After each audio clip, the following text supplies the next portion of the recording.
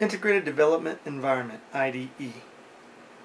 Examples would be Visual Studio, Xcode, NetBeans, and so on. IDEs provide a way of writing, editing, basically the syntax, a text editor of code, a way to compile the code, and a way to debug the code.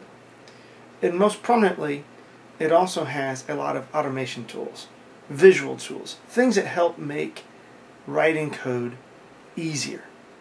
Sometimes they have translators. Sometimes there's cross-compilers.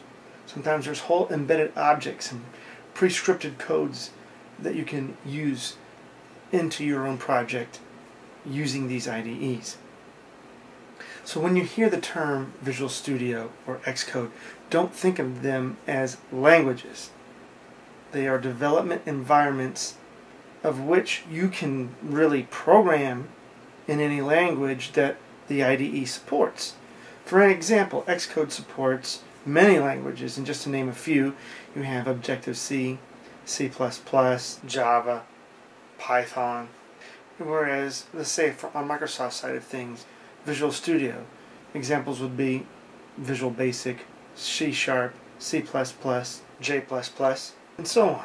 So the next time you hear Xcode, Visual Studio, NetBeans, what have you, simply know that they are integrated development environments.